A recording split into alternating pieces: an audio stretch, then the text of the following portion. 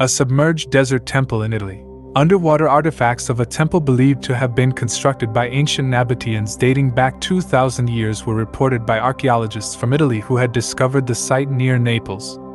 Nabateans were desert merchants who brought the Romans Eastern luxury goods. They were originally from what is now Saudi Arabia and Jordan and also created Petra. A few miles west of Naples, at the port of Puteoli, now Pozzuoli, was where much of their trade arrived.